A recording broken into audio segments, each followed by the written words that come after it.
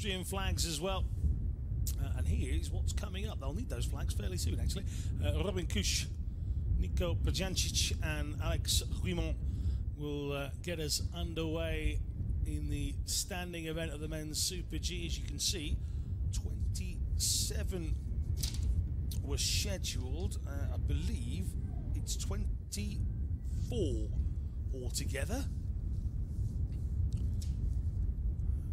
We'll finish with Miroslav Lidinsky, preceded by Jasper BAUCHET of Belgium. James Stanton also in the mix as well.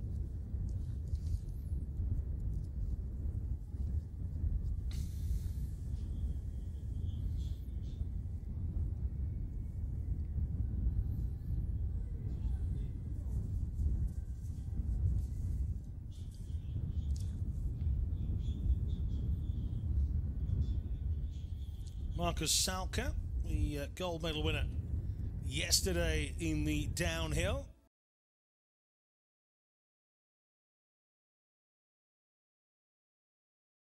Another point to prove.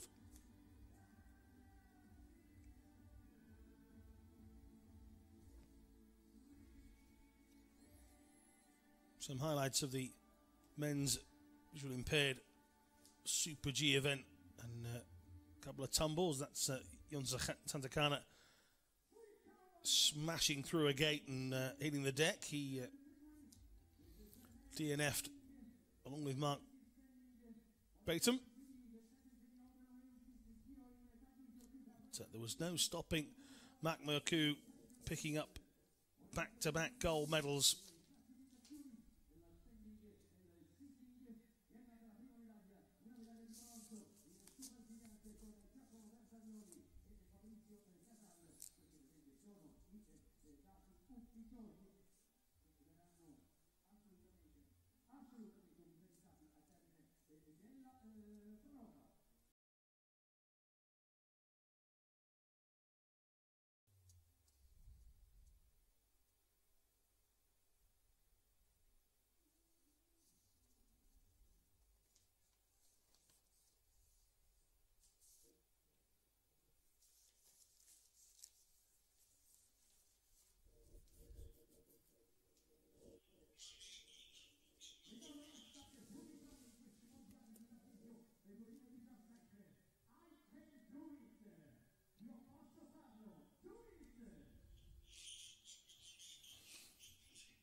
So we're fast approaching the start of our next event, the men's standing Super G event.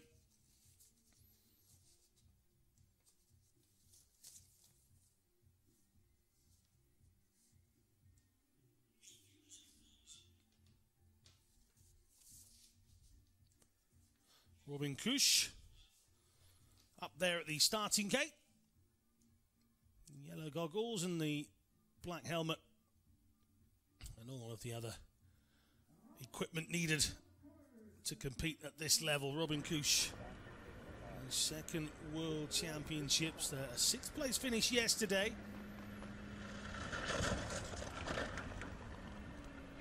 a couple of DNFs in his opening World Championships, be happy to have got a finish under his belt. Just over the jump that leads into this right-hander, and he's held that well. Too quick through there, and that could be the comeuppance. It was it's a modified course from yesterday's downhill. Not always the case, but that was the corner that got a few out.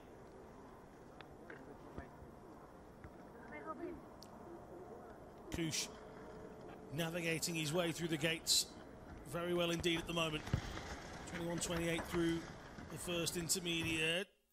Just having to put the brakes on a little here.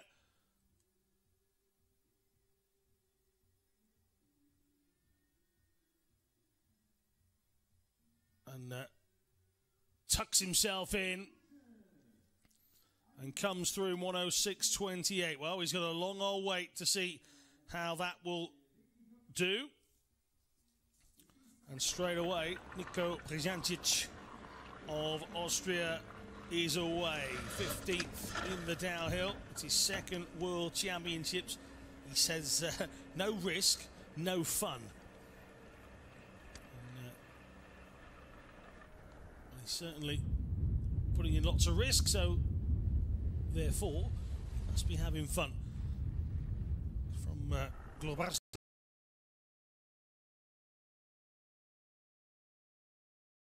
He's actually inside Robin Kusch's time here.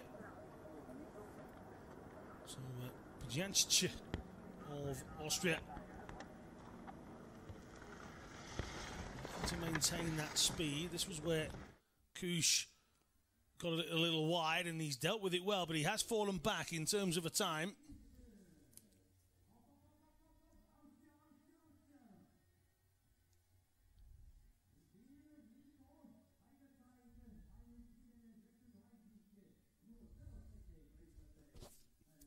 So 1 second outside of Robin Kusch's time.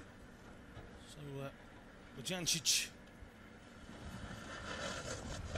makes way for Alexis Guimont.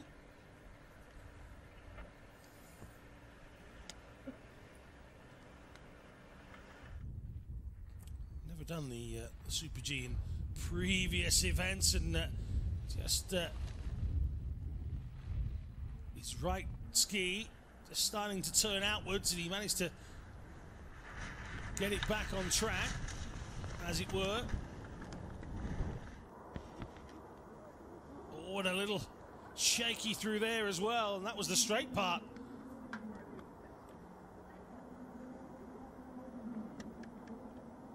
"17-year-old. This is the one that will catch a few out, but he's dealt with it fairly well. And as he comes into the final few gates, he'll just come over the brow of the hill in just a moment. Here he comes, down towards the finish line. His time will be... Oh, it's good, 106.29. He's 1/100th of a second outside of Robin Kusch. Now, Markus SALCHER, yesterday's gold medal winner. Big cheer at the bottom of the hill for him already. He'll be greeted by noise as he makes his way down the run. Bib 37 on his back. 25-year-old from Klagenfurt.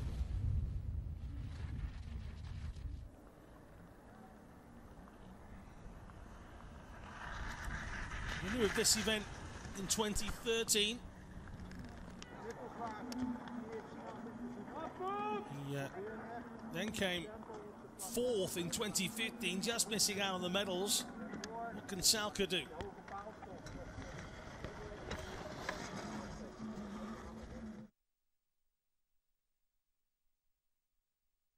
So SALCHER quicker by nearly 2 seconds through the second intermediate time.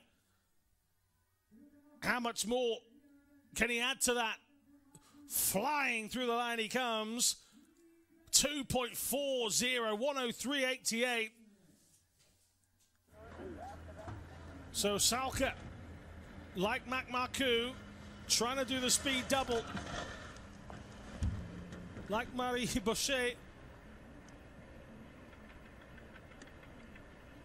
Now, James Whitley of Great Britain. The 19-year-old from Eastbourne. Third World Championships, the first time doing Super G.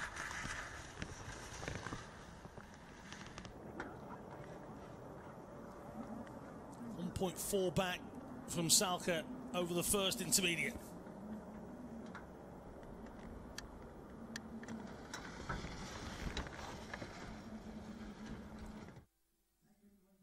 It's the tricky left-hander, and Whitley's done it well. Got a little wider than most, but he's trying to make up time, and he tucks himself in down towards the finish. He will come in at around 107.6. It's 107.69. 5th position for him. They're coming thick and fast. Jordan Brossin, should I say. Brossin, okay here. Brossin got it all wrong over the little jump. and has ended up in the V-netting up in the... Try and get you updated on Brossan's condition a little later, but there it is as he flies into the V-netting at the side.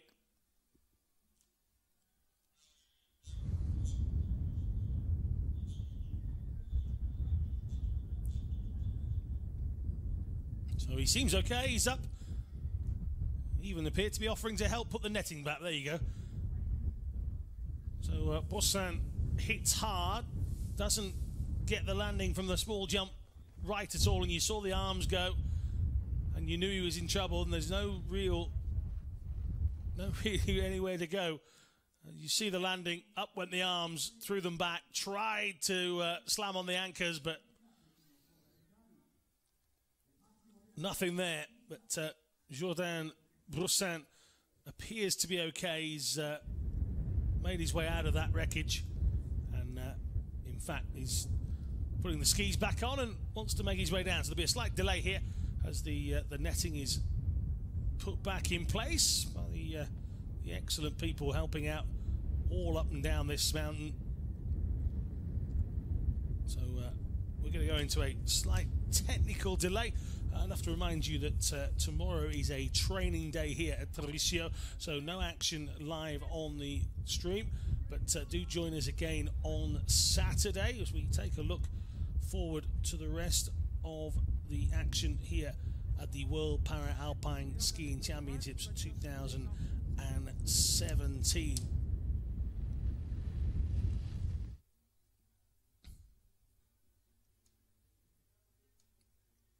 Saturday's events are the super combined events, so we start at a slightly earlier time of 10 AM rather than 11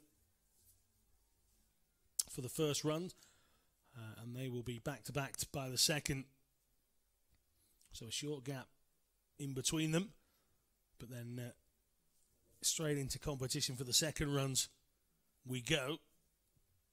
Once again, a break on the Sunday for further training, and we return with the action on the 30th.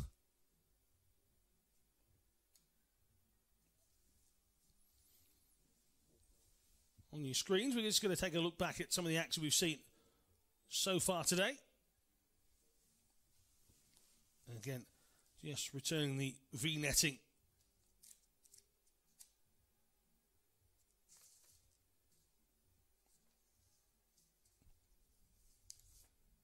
From Jordan Brossan's tumble.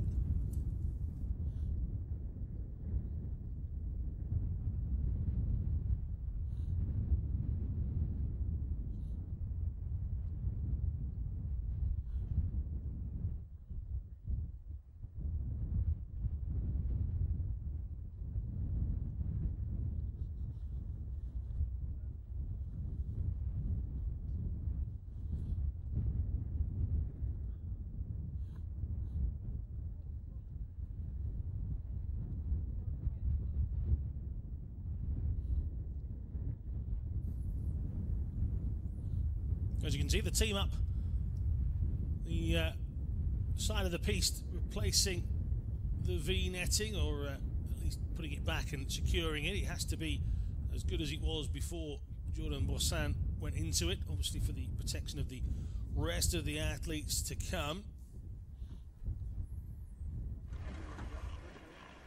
Waiting with the long delay will be Braden Luscombe. He will be next up when we get back underway. Santeri Chiveri of Finland, Adam Hall of New Zealand, Hiraku Misawa of Japan, Austria's Christoph Bernhard Snyder, Jeffrey STUUT of the Netherlands. We've then got Mitchell Gawley of Australia, Slovakia's Martin Franskos, then Andorran Roger Ignasi Darvi is bib 48, 49 is Martin Vrutz of Austria. Kirk Schonstein, a medalist yesterday for Canada, goes in bib 50. USA have Thomas Walsh. Arthur Borchet of France goes at bib 52. Italy's Davide Bendotti is bib 53. Again, the